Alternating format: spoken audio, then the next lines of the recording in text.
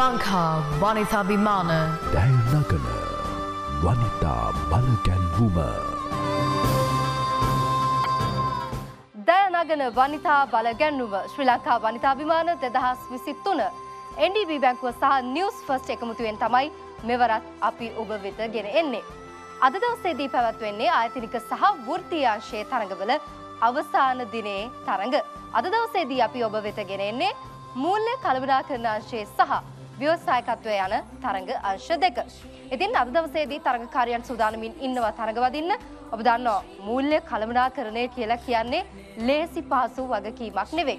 ඉතින් ඒ වගකීම නිසි ලෙස ඉටු කර තමන්ගේ ආයතනයේ මූල්‍ය කළමනාකරණය නිසි ලෙස ඉටු කර දක්ෂ කාන්තාවන් 5 දෙනෙක් සූදානමින් ඉන්නවා මේ වනිතාභිමාන වේදිකාවේ තරඟ වදින්න. ඉතින් තරඟකාරයන් හඳුනා ගන්නට ප්‍රථමයෙන් අපි හඳුනා ගනිමු අද දවසේදී ඔවුන්ව විනිශ්චයට ලක් කරන විරිසුරු මඩුල්ල කවුරුන්ද කියා. මූල්‍ය සහ සංගාමික යාපාලනය පිළිබඳ ජ්‍යෙෂ්ඨ මහාචාර්ය හරින්ද දිසාබණ්ඩාර මූල්‍ය අධ්‍යයන අංශය කළමනාකරණ අධ්‍යයන හා වාණිජ්‍ය විද්‍යාපීඨය ශ්‍රී ජයවර්ධනපුර විශ්වවිද්‍යාලය ජ්‍යෙෂ්ඨ මහාචාර්ය HD කරුණාරත්න උපකුලපති කොළඹ විශ්වවිද්‍යාලය චන්ද්‍රරත්න පල්ලේගම හිටපු අතිරේක ලේකම් සෞඛ්‍ය අමාත්‍යාංශය චන්දන ඒකනායක විශ්‍රාමික බන්ධනාගාර කොමසාරිස් උපසභාපති ශ්‍රී ලංකා මල්ල ක්‍රීඩා සංගමය ඉශානි පල්ලියගුරු උපසභාපති ව්‍යාපෘති මූල්‍ය සහ ආයතනික ණය පාලනය NDB බැංකුව වනිතාභිමාන වේදිකාවේ මූල්‍ය කළමනාකරණ අංශයෙන් ප්‍රථමයෙන්ම තරඟ වදින්නට සූදානමින් ඉන්නේ වික්‍රමාරච්චිගේ එරන්දී. I'm actually professional from a mainstream finance. I started my career in terms of commercial experience in 2003. Right after that, basically throughout, I've been mainly into finance. I started my career as an audit trainee, and I'm being really proud to be like today. Actually, I've been holding Group CFO position, Chief Financial Officer position of CAC Holdings. What are the things you have practiced? You learn from the theory and the profession. What are the things you have practiced in your profession? Once it comes to theory, it's accounting and financial management. It's all basically 5 principles based. So those principles have been anywhere that it is being practice. Beyond that, so just to keep the consistency of the reporting what you do, we follow SLFRS, IFRS, all sorts of things. It is around the world, even to CPA to CA to ACCA to everything, and the other part is the auditing standards. In commercial world, that is a theory part of it. Once it comes to the practicality, so being professional accountants, we were taught or we were practiced to have integrity, transparency, objectivity, and the basically the not biasness basically. All right, Erandi, tell us what in your profession, finance profession, what novel things have you brought in or introduced, or any innovative concepts that you've introduced into any of your organizations? You can either talk about what you've done to the organization or to the finance industry. Yeah, we know that we had a big challenge in terms of Forex last few years. So we were really, we didn't know from tomorrow whether we will have our business move forward or not. So actually being financial professionals with actually our board members, so discussed a way without even touching any illegal or kind of a breaching any statute or a kind of a requirement, we brought a way of bringing exporters money into Sri Lanka. We are not exporter, but we got told most of exporters to come into Sri Lanka. We got them to fund imports and the economy. රිස්ටා ඩිල්ෂාඩ් සූදානම් මීළඟට මූල්‍ය කළමනාකරණ අංශයෙන් මේ වේදිකාවේ තරඟ වදින්නට. Presently, I work in the capacity of finance director at Jet Holdings PLC. I have been working there close upon a decade. If you take my 25 years of experience, about 16 years I worked at a blue chip conglomerate I started my career as a management trainee, then went up to accountant, and then left the organization as the financial controller of one particular sector of that group. Thereafter, I joined Jet Holdings as the head of finance, and in about a year, I was promoted to the position of finance director of Jet Holdings PLC. Tell us, in the financial services that Yes. you provide, Yes. what kind of novel things have you brought in any of these organizations that you've worked? Actually, in my first employment where I worked for 16 years, I was more involved in the financial and management accounting function. But presently, in the capacity of the finance director's position, I get involved in a lots of management and new project developments. Also, I have my expertise on process development and compliance. So actually lots of new investments invested by the company in terms of cost reduction, going green projects. I have been a team member and actively involved in Any new concepts you introduced? concepts in terms of cost reduction. We have done two projects which basically involves improvement to the environment and passing on the cost to the customers and using better products, backward integration.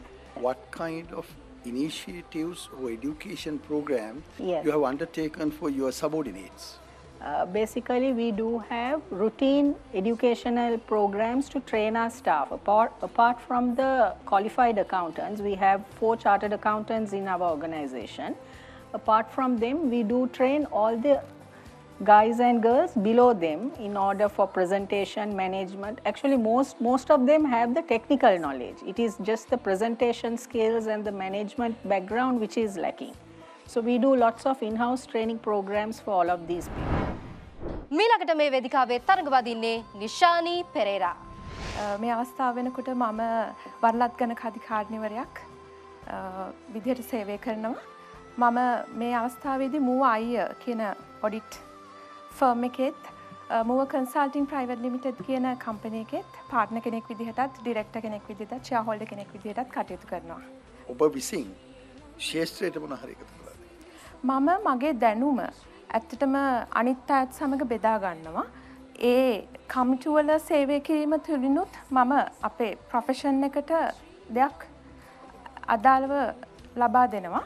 ඊට අමතරව මම university ස්ටුඩන්ට්ස්ලට guest lectures කරනවා, විසිටිං lectures කරනවා. මම මේ දවස්වලත් involve වුණා university of Kelaniya finance management එකේ syllabus revision එකට ෆීඩ්බැක් දීලා ඒක අප්ලිෆ්ට් කරන්න. නිශානී ජාත්‍යන්තර මුල්‍ය අරමුදල සැප්තැම්බර් මාසේ නිකුත් කරන වාර්තාවක්.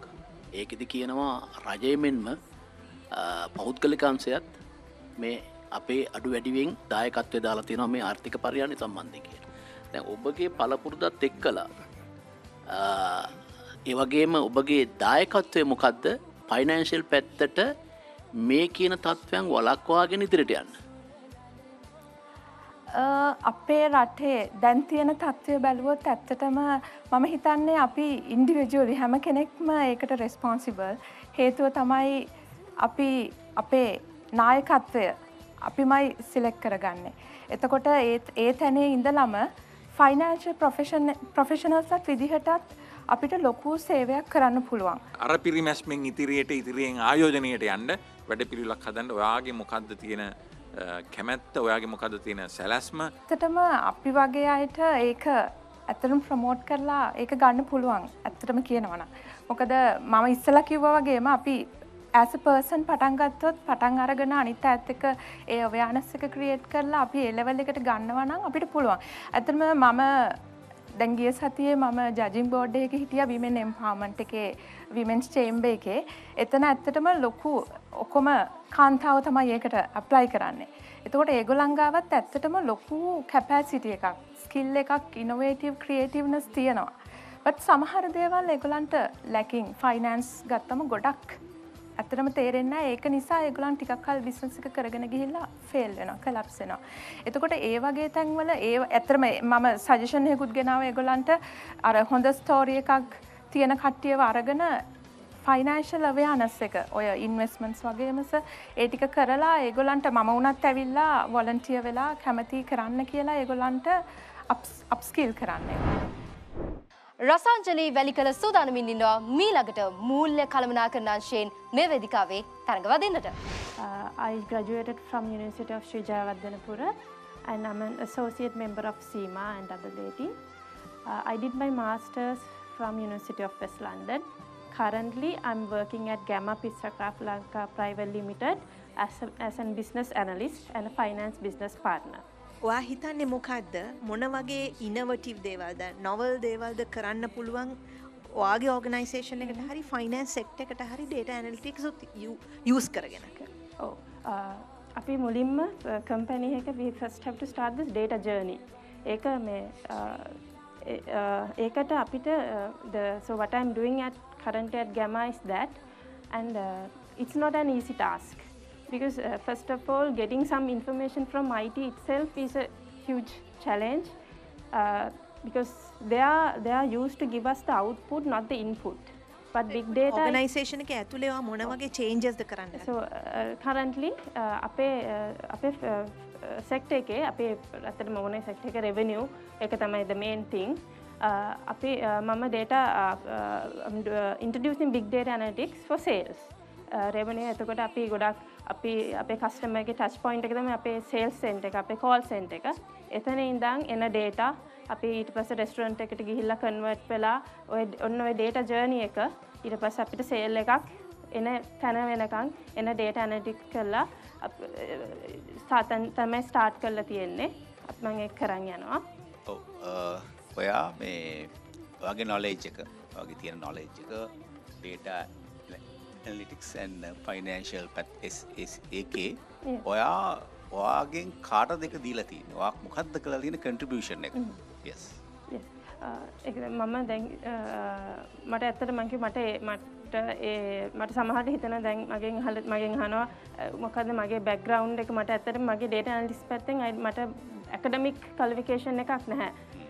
මම ඒ හින්දා මට planning to start මට ඒක කරගන්න තාම බැරි වුණා but මම මගේ යුනිවර්සිටි එකේ අයට මගෙන් ගොඩක් join වෙන අලුත් කට්ටිය මම ඒගොල්ලොත් එක්ක ගොඩක් chats කතා කරලා මම හරි මම කියන්නේ start young මේ දේවල් and then don't be afraid to AI or whatever. You are not going to lose your jobs. You just have to use it as a tool. So always don't be scared of these trends. Learn them. And you don't really need a professional qualification for all that. You just have to use Google. මීළඟට මේ වේදිකාවේ තරඟ වදින්නේ බුද්ධි පතිරාජ. මගේ දායකත්වය තමයි දැන් මගේ membership ගත්තට පස්සේ ඒ ඉන්ස්ටිටියුට්ස් වල එක කමිටීස් වල මම වැඩ කරලා තියෙනවා. 2015-14 ඇතුළ ඒ කාලෙදි මම ඉස්සෙල්ලාම AAT ආයතනයෙන් තමයි පටන් ගත්තේ. එතකොට ඒ ආයතනයේ විවිධ කමිටීස් වලදී ස්ටුඩන්ට් ඩෙවලොප්මන්ට්, මෙම්බර් ඩෙවලොප්මන්ට් ඒ විවිධ ක්ෂේත්‍රවල මම වැඩ කරලා තියෙනවා. මගේ ප්‍රොෆයිල් එකේ ෆොටෝස් උත් තියෙනවා සමහර ඒවා. ඊට පස්සේ දැන් 2015 පස්සේ මම ACC එකත් පටන් ගත්තා. Student development, student අවේර්නස්. එතකොට මම හිතනවා මගේ ලොකුම ඇඩ්වයිස් එක යන්නේ දරුවන්ට. ඒ කියන්නේ සමහර වෙලාවල් වලට ඇඩ්වාන්ස් ලෙවල් වලින් පස්සේ O level වලින් පස්සේ මොන දේද කරන්නේ? AATද, chartered ACCද? විශේෂයෙන්ම මම ගොඩක් වෙලාවට කොළඹින් පිට දරුවන්ට ඇඩ්‍රස් කරන්න ගිහිල්ලා තියෙනවා. ඒක ඇත්තටම තෘප්තියක් ඒ දරුවන්ගේ ඇස්පයදන එක. ඔබගේ knowledge එක සමාජගත කරන්න, ජනගත කරන්න, society එකට ඔබ මොනවද කරලා තියෙන්නේ? ජනගත කරන්න කරපු ප්‍රධානම දේ තමයි අවුරුදු 5කට කලින් මම සෙමිනාර්ස් වලට ඇක්ටිව්ලි කන්ට්‍රිබියුට් කරලා තියෙනවා. ඒ කියන්නේ සෙමිනාර්ස් කන්ඩක්ට් කරලා තියෙනවා. සමහර වෙලාවට AAT ආයතනය, ACC ආයතනය, ඊට අමතරව අපේ BDO ඔෆිස් එකෙන් කරලා තියෙනවා. සමහර කෙටි අවස්ථාවලදී යුනිවර්සිටිස් වලට ගිහිල්ලා උදාහරණයක් කැලණිය යුනිවර්සිටි එක, ශ්‍රී ජයවර්ධනපුර යුනිවර්සිටි එක, ස්ලිට් යුනිවර්සිටි එකට මගේ ටෙක්නිකල් නොලෙජ් එක බෙදාගෙන තියෙනවා. සමහර වෙලාවට ඕපන් යුනිවර්සිටි එකෙත් small times I have done lectures, guest lectures and මගේ knowledge එක share කරන්න ඒ වගේ විවිධ අවස්ථාවලදී. ඊට අමතරව සමහර public forums තියෙනවා, students forums තියෙනවා. ඒ forums වලදී technical questions එහෙම නැත්නම් අපේ discipline එකට අදාළ ප්‍රශ්න අහනකොට ඉදිරිපත් වෙලා ඒ දෙයට දරුවන්ට මඟ පෙන්වී දීලා තියෙනවා. අපිට පේනවා සමහර අය දරන්න බැරි ක්‍රෙඩිට් කාඩ්ස් වලට ගිහිල්ලා තියෙනවා, දරන්න බැරි ණය වලට ගිහිල්ලා තියෙනවා. දැන් විවිධ වෙනස්කම් පොඩි දෙයක් මැක්‍රෝ ඉකොනොමිකේ වෙනකොට ඒක ඔරොත්තු දෙන්නේ නැතුව ගිහිල්ලා තියෙනවා. සමහර ඒවා නම් ඔරොත්තු දී ගන්න මැනේජ් කරන්න බැරි ප්‍රශ්න තමයි ඇවිල්ලා තියෙන්නේ. නමුත් ඔයා කොහොමද ඒ අයට උපදෙස් දුන්නේ සහ ඉස්සරහට ඔයා මොකක්ද ඒගොල්ලන්ට දෙන පණිවිඩය කියන්නේ? ඒ දරුවන්ට පැහැදිලිවම කියන්න දෙයක් තමයි ඒගොල්ලන්ගේ අධ්‍යාපනය ලබන අවස්ථාවේ ඉන්නකොට ඒගොල්ලන්ට ලැබෙන ඒ allowance එක ඒගොල්ලන්ට එහෙම නැත්නම් ගෙදරින් ලැබෙන මූල්‍යමය ප්‍රමාණය සීමාවක් අනිවාර්යෙන් ඒ දරුවෝ දන්නවා. ඉතින් ඒ දරුවෝ ඊට පස්සේ තමයි උදාහරණයකට දුන්න ක්‍රෙඩිට් කාඩ්ස් අරගෙන හයි බොරොවින්ග්ස් වලට යන්නේ. ඒ වගේ අවස්ථාවකදී අපිට ඒගොල්ලන්ට මම පැහැදිලි කරලා දෙනවා. අපේ ඔෆිස් වල ඉන්න මට ප්‍රශ්න දකින්න වෙලාවල් වලදී ඒ ඩෙට් එක රීස්ට්‍රක්චර් කරන්න. නිසි කළමනාකාරීත්වයකින් යුත් මූල්‍ය කළමනාකරණයට දක්ෂ වූ දක්ෂ තරඟකාරියන් 5 දෙනෙකු අපි හඳුනා ගනු ලැබුවා. අපි විරාමයෙන් අනතුරුව සූදානම් දක්ෂ ව්‍යවසායිකාවන් 5 දෙනෙක් හඳුනා ගන්නට. ශ්‍රී ලංකා Vanithabhimana දැයනගන වනිතා බලගැන්වුම.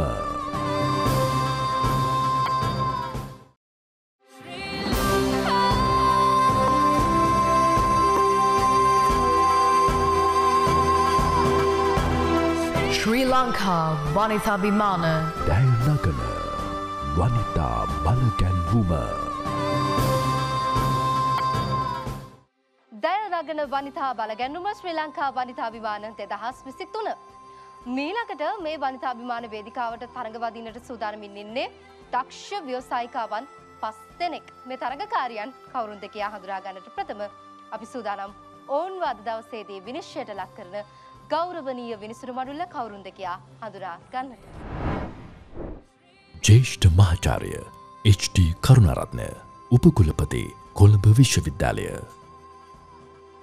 සරත් බුද්ධදාස කළමනාකාර අධ්‍යක්ෂ සීමා සහිත ව්‍යාපාරික උපදේශන සේවා.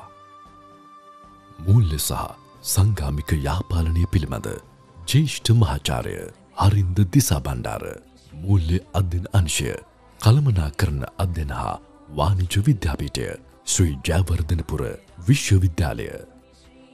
චන්ද්‍රරත්න පල්ලේගම හිටපු අතිරේක ලේකම් සෞඛ්‍ය අමාත්‍යාංශය. ඉශානි පල්ලියගුරු උපසභාපති ව්‍යාපෘති මූල්‍ය සහ ආයතනික ණය පාලනය NDB බැංකුව. රන්මරී ගුණවර්ධන සූදානමින් ඉන්නවා ප්‍රථමයෙන්ම ව්‍යවසායකංශයෙන් මේ වනිතාභිමාන වේදිකාවේ තරඟවදින්නට. ඇත්තටම ව්‍යවසායකයෙක් විදිහට මට සැලොන්ස් තියෙනවා. ඒ හැම සැලොන් එකකම අපේ දරුවෝ වැඩ කරනවා. අපි ඒවයින් ඇත්තටම මුදල් ලිපීමක් කරනවා. ඒ වගේම අපි ලොකු සේවයක් කරනවා රටට. මොකද හරි විදිහට හරි වෘත්තිය උගන්වලා ඒගොල්ලොත් මුදල් උපයනවා, අපිටත් මුදල් උපයන්න පුළුවන්.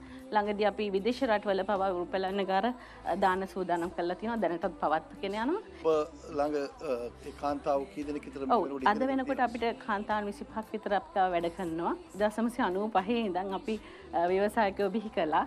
මං හිතන්නේ 10 ගානකට වැඩි 5000කට වැඩි වෙන්නත් පුළුවන්. ඒ තරමට අපේ දරුවෝ රටවල් වල ජයගෙන ඉන්නවා. ඒගොල්ලෝ හොඳ සක්සස් ස්ටෝරීස් අපිට ලියලා එවනවා.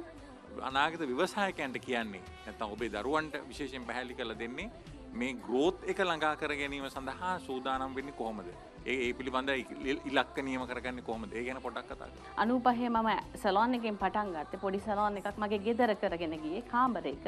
ඊට පස්සේ ඒක ලොකු බිල්ඩින් එකක් බවට පත් වුණා. 2007 අපි ඇකඩමියක් බවට පත් වුණා. ආණ්ඩුව යටතේ තමයි අපි ඇකඩමික ප්‍රතිතනය කරන්නේ. තෘතීය හා උද්‍ය අධ්‍යාපන කමිෂන් සභාව යටතේ. ඊට පස්සේ අපි දැන් තවත් ඒක ඩෙවලොප් කරලා දැන් අපි ලංකාව පුරාම බ්‍රාන්චස් දාන්න පටන් ගත්තා. IDM නේෂන් කැම්පස් එකත් එක්ක එකතු වෙලා අපි වෘත්තීය පුහුණුව අපේ දරුවන්ට හැමතැනම දානවා. මට කියන්න පුළුවන්ද ඔබගේ ව්‍යවසායකත්ව ගමන් මඟ තුල ඔබ මූණ පාපු විශේෂයෙන්ම කාන්තාවක් විදිහට මූණ පාපු දැඩිම අභියෝගය මොකද්ද? කොහොමද ඔබ ඒක ජයගත්තේ? ඔව් ඇත්තටම අපි මුලින් පටන් ගන්නකොට අපිට තිබුණ මුදල් වල ප්‍රශ්න. අපි බ්‍රාන්ච් එකක් ලොකු කරනකොට අපිට ගොඩක් මුදල් ඕනේ. ඇත්තටම අපිට NDB බැංකුවෙන් උදව් කරලා තියෙනවා. අපිට බැංකු වලින් උදව් කරලා තියෙනවා. අපි ඒවා හරි කළමනාකරණයක් කරගෙන ඇත්තට මම මැනේජ්මන්ට් ඉගෙන ගන්නවා. තාමත් දැනුත් ඉගෙනගෙන ඉවරයි. තවත් ඉගෙන ගන්නවා. ඒතරේ මැනේජ්මන්ට් එකත් එක්ක මාකටිං එකත් එක්ක අපි පබ්ලිසිටි එකත් එක්ක අපි අපේ ඇත්තටම අපේ ඒ කියන්නේ ඔබ කියන්නේ ඔබට තිබුණ ලොකුම අභියෝගයේ මූල්‍ය අභියෝගයක් තිබුණා. ඔව් ඇත්ත. අපි ඒක ජය ගත්තා ඒ වගේම. ලේසි පහසු වුණාද බැංකුවට ගිහලා ණයක් ගන්න? නෑ ලේසි නෑ. ඇත්තටම ඒ හරි ලියකියවිලි ඉදිරිපත් කරොත් අපිට අමාරුවක් වෙන්නේ නැහැ. ඒ දේවල් කරගන්න. ඒ වගේම කාන්තාවට අත දෙනවා NDB බැංකුව. ඇත්තට මේක ලොකු හයියක් වුණා අපිට. මීළඟට මේ වනිතාභිමාන වේදිකාවේ තරඟ වදින්නේ අනුරාධා හේරා. ඒ විෂන් එක තමයි ලංකාවේ ඇත්තටම අපි ලංකාවේ ගැප් එකක් තියෙනවා කියලා හොයාගත්තා high quality coffee experience එකකට. අපි Java launch එකේ කරන්නේ නිකන් coffee එකයි food එකයි serve කරනවා විතරක් නෙමෙයි experience එක දෙනවා. ඒ වගේම world class brand එකකට යන්න තමයි මගේ vision එක. කොහොමද ඊළඟ තලවලට අපි යන්නේ කොහොමද? මම අහන්නේ මේ කොහොමද මේ growth එක දකින්නේ? growth එක අපි කොහොමද ඒක plan කරලා තියෙන්නේ? ඒතර growth එක ඇති කරගන්න බලපාන සාධක කොහොමද ඔයා හිතන්නේ? එතකොට ඒකට යනකොට external internal barriers and support දෙකම තියෙන්න පුළුවන්. කොහොමද ඒ ගැන අවධානය යොමු කරන entrepreneur කෙනෙක් විදිහට? entrepreneur කෙනෙක් විදිහට business එකක් දිහා බලනකොට team එක ඉතාම වැදගත්. ඉතින් මගේ යටතේ ඉන්නවා area manager, assistant area manager, operation manager. ඊට අමතරව business development manager කෙනෙක් ආවා. වෙනම HR department එකක් තියෙනවා. ඒ ඔක්කොම සම්බන්ධ කරගෙන තමයි අපි expansion එක කරන්න plan කරන්නේ. ඒ වගේම අපි අවුරුද්දේ අන්තිම හදනවා ඊළඟ අවුරුදු 2-3ට plan එකක්. ඒනොත් බජට් එකක් හදනවා. දැන් මේ අවුරුද්දේ අපේ ලොකුම plan එක තමයි going out of the country. ඒක ඇත්තටම මගේ dream එකක්. කාන්තාවක් විදිහට මේ ව්‍යාපාරය කරනකොට ඔබට යම්කිසි ආකාරයක අභියෝගවලට මුහුණ දෙන්න සිදු වුණාද? මොනවද ඒ අභියෝග? ඒකේ ප්‍රතිඵල මොනවද? ලොකු අභියෝග ගොඩක් අතරේදී තමයි මේ තැනට ඇවිල්ලා තියෙන්නේ මම. ඇත්තටම ගත්තොත් මම I'm a mother, a wife and a daughter. I'm taking care of my father who is sick. So ඉතින් ඒ ඔක්කොමත් අතරේ තමයි මම මේ business එකට focus කරන්නේ. ඉතින් මම ඔතනට එකපාරට ආවේ නැහැ. මම gradually ආවේ. මම ඉස්කෝලේ ගිහිල්ලා I became a graduate, undergraduate. ඊට පස්සේ MBA එකක් කරා in the US. I became a graduate. ඊට පස්සේ I was a young wife, then became a mother. එහෙම තමයි ඊට පස්සේ ළමයි දෙන්න පොඩක් settle වුණාට තමයි මගේ 100% focus එක මම business එකට යොමු කරේ. ඊට පස්සේ දකි ඔය growth එකත් මොකද මගේ 100%ම focus එක business එකට යොමු කරපු නිසා තමයි ඔච්චර ලොකු growth එකක් දකින්නේ. ඒ තුලින් ලංකාවේ ව්‍යවසායක කාන්තාවකට ඔබට දෙන්න පුළුවන් පණිවිඩය මොකක්ද? මම ඇත්තටම කියන්නේ කාන්තා ව්‍යවසායිකාවක් කියන එක ඔලුවට ගන්න එපා.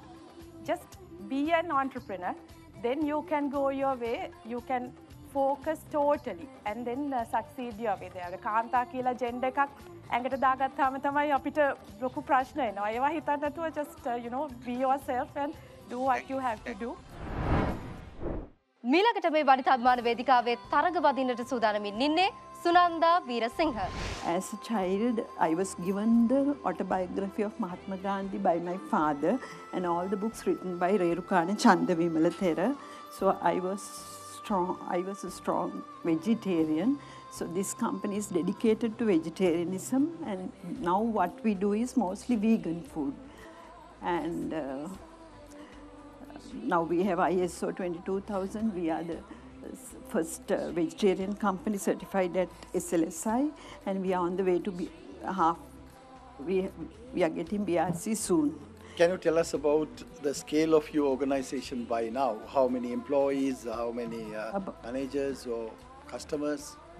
15. We supply to the 3 major supermarket chains. Can you just explain about how you plan your growth, company's growth annually?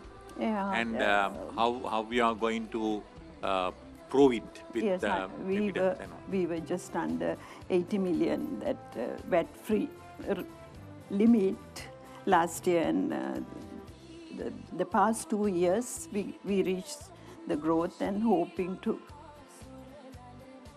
Now we got orders to Australia. We are currently doing to an Australian brand, and another company recently came, and now we have been asked to supply goods to a UAE, Dubai-based facility. How old is your business? Pardon? How old is your business? How old? Since 88, 30 now, 30s. What were the challenges you faced during the major challenges? All the challenges, but Can you name the list of challenges? Like some American importer cheated me. He was a Sri Lankan. He was introduced to me by a very good friend of mine. So I never thought he would. So I had to immediately, it was 3.5 million worth of. So I had to immediately sell the vehicle and came back to run the cash flow. And then after that I leased a vehicle.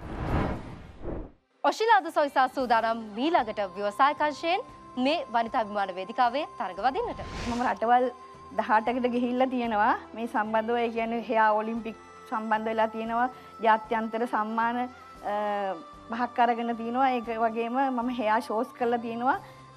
ඕස්ට්‍රේලියාව, ජපානය, චීනය වගේ රටවල් වල hair සම්බන්ධව ජජ් කරන්න ගිහිල්ලා තියෙනවා. දැන් ඔබට හම්බ වෙන්න ඇතිනේ ජාත්‍යන්තර මට්ටමේ ඔබ වගේ ශේෂ්ත්‍රීන් අය. නේද? දැන් ඔබට ජාත්‍යන්තර මට්ටමට යන්න ව්‍යවසායකාවක් විදියට ජාත්‍යන්තර යන්න ඔබට ව්‍යවසායකයක් විදියට කොයි වගේ ව්‍යවසායකත්වයේ ගති ලක්ෂණ ඔබ දියුණු කරගත යුතුද තවදුරටත්? ඔව්. ඒ කියන්නේ මම හිතුවා දැන් ඒ ජාත්‍යන්තරයට යනකොට ඒගොල්ලෝ අඳින ඇඳුම් පැළඳුම් රටාවක් තියෙනවා. මම දැන් ගිය අවුරුද්දේ ඕස්ට්‍රේලියා මාස 3ක් සංචාරය කළා බලන්න ගියපු වෙලාවේ ඒගොල්ලෝගේ ඇඳුම් රටාවට මට ඇඳුම් නිර්මාණය කරන්න පුළුවන්. ඒ කොණ්ඩ මෝස්තර ඒ විදියට කරන්න පුළුවන්. ඉතින් මං හිතුවා මෙහෙන් ඒ ඇඳුම් විශේෂයෙන් මහලා මෙහෙන් අරින්න ඒක තමයි මගේ දැන් ලොකුම බලාපොරොත්තු වෙන. කාන්තාවක් වශයෙන් ඒ කියන්නේ ඒ තියෙන මිනිස්සු අතේ තියෙන මුදලට ඔබ සේවය සපයනවා කියන එකද කියන්නේ? නෑ එහෙම නෙමෙයි. ඒ කියන්නේ මිනිස්සුන්ගේ අවශ්‍ය ඒ රටේ ඒ කාලේට අවශ්‍යතාවය අනුව සේවය සපයනවා. සේවය සපයනවා. දැන් මංගල සාරියක් ලක්ෂ එකමාරක් වෙනකොට කෝට් එකක් මහන්න 50,000 40,000 ගන්නකොට ඒගොල්ලොන්ට බෙස්මල්ලා 5 දෙනෙක් ඉන්නවනම් බ්‍රයිට්මේස්ලා 4-5ක් ඉන්නම් ඒගොල්ලෝ එහෙම හරි අරගෙන කුලියට හරි අරගෙන කුලිය පදනම යතේ හරි කරලා ඔබ යටතේ කී දෙනෙක් විතර දැනට මේ සේවය කරනවද? රෙදි මහාන අය 3 දෙනෙක් ඉන්නවා. බ්‍රයිඩල් මේකප් එකට උදව් කරන අය 3 දෙනයි. ඒ වගේ ඒ කැටගරි වලට ෆොටෝස් ගහන්න උදව් කරන්න, වීඩියෝ එඩිටින් කරන්න එහෙම මගේ මහත්තයා මට ගොඩක් ඒ අයගේ පෞද්ගලික අවශ්‍යතාවයන් වෙනුවෙන් ඔබ මොනවා හරි යම් කිසි දේවල් කරලා තියෙනවද සමාජ වගකීමක් වශයෙන්? අනිවාර්යයෙන්ම සමාජ සේවයක් වශයෙන් ගොඩක්ම අහල පහල අයටත් ওই ෆොටෝ බැලුවම පෙනේවි. මං හැම මාසෙකරම පාරක්ම හරි හැම කෙනෙකුට ඒ උපයන මුදලෙන් අනිත් අයටත් ආධාර කරලා මොනවා හරි අඩු ගානේ හාල් පොත්පත් ළමයිට ඇඳුම් පැළඳුම් හරි අනිවාර්යයෙන්ම දෙනවා. ඒක සමාජ සේවා කටයුතු සම්බන්ධ ෆොටෝස්ුත් මේක තියෙනවා එහෙම. ව්‍යවසායකංශයෙන් අවසන් වරට මේ වනිතාභිමාන වේදිකාවේ තරඟ වදින්නේ ජානකී කත්‍රියාරච්චි. මගේ ව්‍යාපාරික ජීවිතය පටන් ගත්තේ මීට අවුරුදු 25කට ඉස්සෙල්ලා. පෞද්ගලිකව මට මැල්ලුම් කපන්න තියෙන කම්මැලිකමට මගේ දරුවන්ට මැල්ලුම් දෙන්න විදිහක් නැතුව මට හිතුණා මැල්ලුමක් ඉස්සෙල්ලාම ශනිකව ආහාරයක් විදිහට පිළියෙල කරගන්න පුළුවන් අසුරුමක් නිෂ්පාදනය කරන්න ඕනි කියලා. එතකොට ආහාර තාක්ෂණ සම්බන්ධ වෙච්ච හැම ආයතනයකින්ම කිව්වේ ලෝකේ කවුරුත් මැල්ලුමක් කපලා පැකට් කරලා නැහැ, ලංකාවේ කවුරුත් කළත් නැහැ. ඒකින්ද ඔයාටත් කරන්න බෑ කියලා. ඒත් මම ඒක කළා. ඒ විතරක් නෙමෙයි මගේ සේරම මගේ ගොවිපළවල් 100%ක් කාබනිකයි කියලා නෙදර්ලන්තේ කන්ට්‍රෝල් යුනියන් සර්ටිෆිකේෂන් ආයතනයෙන් මම සහතික කරලා තියෙනවා. ඒත් එක්කම 3 ස්ටාර් ඕගනික් ආයතනයට ලංකාවේ පළවෙනිම GMP සත්ව සහතිකය 2004 අවුරුද්දේදී ලබා ගන්න මට හැකියාව ලැබුණා.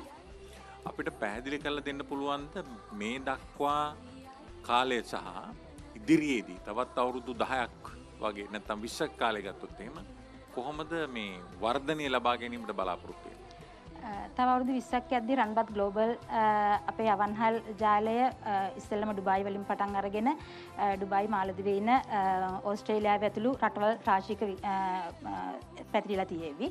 ඒත් එක්කම අපේ රටේ හැම නගරයකම සිංහල කෑමක් ඕනේ වුණොත් පුංචි දරුවෙකුට හිටන් රන්බත් එකට යන් කියන තැනට එන්න තරමට රන්බත් නාමය ප්‍රචලිත වෙලා තියෙවි.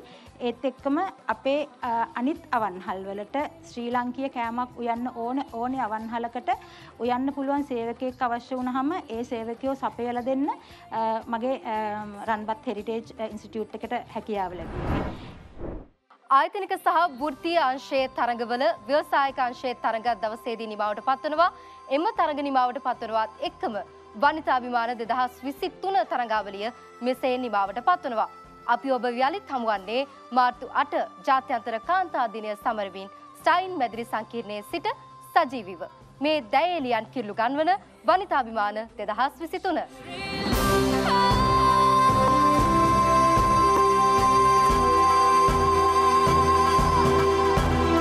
Sri Lanka Vanithabhimana දැය නගන වනිතා බලගැන්වුම